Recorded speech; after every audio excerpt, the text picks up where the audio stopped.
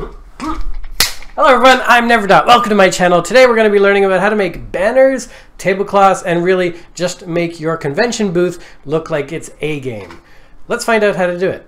When I was going to Ottawa Comic-Con, it was our first booth, and I needed something for the display. So I wanted banners because I wanted something freestanding because I knew I couldn't attach anything to the walls. There weren't any such walls. And also I just wanted to be able to have the freedom of moving it around. And more, I wanted to present my brand primarily. So I wanted a very dominant vertical display like this for my booth. In addition to the booth banner, I also needed something to cover the table. Every table would just have a typical tablecloth. That's quite common in cons. Most people just have your generic black tablecloth or something maybe draped around the front, a little sign or something. I wanted something a bit more impactful and a bit more noteworthy. So I went for the full printed Neverdot tablecloth, which was fantastic, and I'm really happy. I mean, if you look at it here, it covers the entire surface of the tablecloth with imagery. It reinforces my brand. Whether you're close to it or far away, you can see my artwork all over it. And it was just perfectly printed, perfectly fitting this table. It is for an 8-foot table. You can get different sizes, but usually it's 6 or 8 feet. And yeah, I really love this tablecloth. I think it really made my booth stand out even much more than the banners. When I was thinking about how to design the booth, I broke out Illustrator and I designed the booth setup in Illustrator so I could start to play around with the different banner sizes and whatnot. I was talking to different producers of the banners and getting different sizes. They have a lot of broad banners, a little narrow banners, so what would be best for my display? Now I was thinking you could have a large wide banner right at the back, just shattering your image across everything, but also the negative of having a single banner way at the back is that people coming up to your booth won't see it until they're right in front of it. I wanted 2 banners angled oppositely so that people coming from either side would be able to see it, and I do have another banner here. The banners come in these nice carrying bags, and then they've got this sort of nice foot stand thing. It's quite sturdy and it's about yay tall. The booth's set up pretty easily. You do have to be careful not to jam the things when you put them back in. They sort of roll up like wrapping paper, so you don't want to catch that and rip it.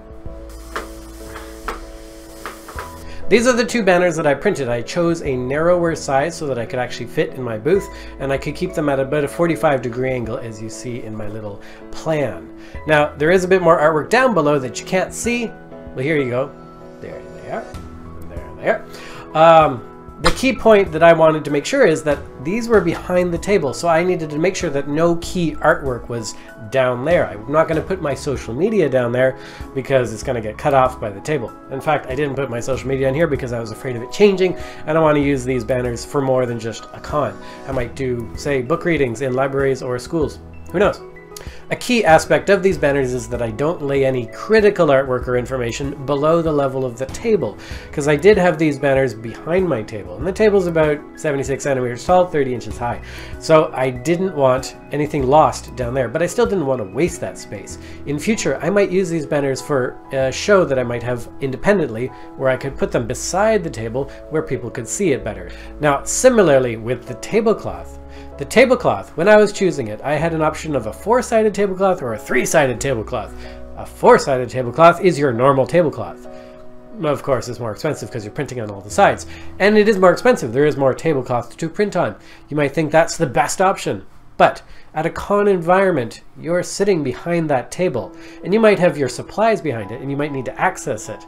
The 3-sided tablecloth, and I didn't even know this was an option, sounded like the best idea because it sort of cuts off that back layer of the tablecloth, which leaves your table on your side open. Easy to access things like your cash box, if that's where you've got it stowed away. So I thought the 3-sided tablecloth was the better option, for cons particularly. Now when designing the tablecloth, you do have the full scope of the tablecloth depending on your vendor.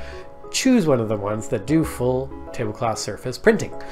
Now the corners, as you can see, they are fully printable. You can put all your artwork there on the corners. There's a lot of space there, but realistically, there's no space there. The corners will fold up on themselves to a point, and you will lose everything in that corner. So don't put any artwork in there.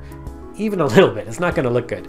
I did continue my pattern through there, but I wasn't going to put any characters because they would just get wrinkled up and disappear. It's not worth it. Definitely I did fill the sides because, again, you're not going to see the sides at a con, but you might see the sides if you're independently exhibiting. Now my tablecloth, right here, this is how big it is packed up, but it covers an entire 8-foot table. Now this is the tablecloth, and I am really happy with the quality of the print. I mean, the colors are incredibly vibrant, and really they match up with the banner perfectly color-wise. Now this material is a little bit thinner, so maybe less durable, but for this kind of a show, you're just covering your table and you're putting your materials on it. It doesn't really need to be that kind of durable that you're doing a picnic on. So I was quite happy with this, and I don't mind the thinner material if it means saving twice the price. So the corners at the back are cut like this because this is the 3-sided tablecloth, so it's just going to fold like that. And you have a very short back. Design, I wanted the front to be the presentation piece, so I put the main branding right there on the front side. The 2 left and right sides, of course, had a bit of artwork for people coming up on the sides in the event that I'm ever in an environment where you can actually see that. Again, at a con, you cannot, typically. Now, on the center, I wanted to keep it simple. I did not want that to be busy because I knew most of the table surface would be covered by my product, so I just laid my main logo, large and in charge, right at the center. When designing these banners, I wanted to keep it simple. I knew I only had 1 to 2 seconds to catch people's interest before they pass by, especially since I'm a new property, not something people are already familiar with. It'll take them slightly longer to mentally accept and process what they're seeing. It's not Spider-Man.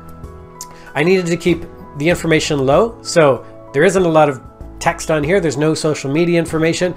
People can look at it, catch the characters, move along. Or they can decide that it's interesting and then come to the booth and start asking some questions. I certainly don't have complicated backgrounds. The white space here is just yellow space, but it's not complicated and it's not distracting from the main characters in front. They really do pop with a high level of contrast and color vibrancy. I am really happy with having the 2 banners because that allowed me to cover traffic going in both directions with the 45-degree angles at each end of the table. If I really wanted to, I could have even put the banners halfway down because you can control how high they go, and I could have put them right on top of my table as well if I really wanted to do that. The artwork was designed for that to work. Now also, if I had more products on my table and they would block the banner, then I could just take a banner away, move the other one around to the best positioning, and it would be fine.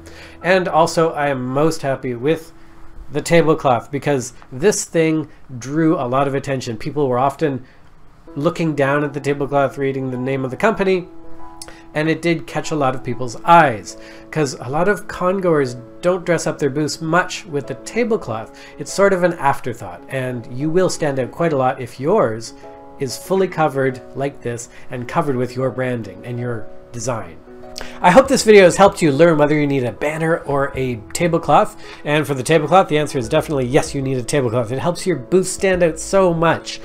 Now, all of these things will help you look much more professional, and it'll help you look like you're a serious contender at the show, a real company. So, until next time, see ya.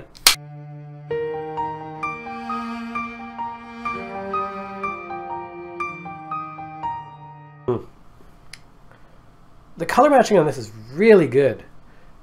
You can hardly see me. If you like this video about banners and booth display, please consider subscribing to my channel. I will be doing another video about what I did on the surface of the table for that, displaying products. So do subscribe, and also check out my website, neverdot.com. I've always got new stuff. See you next time.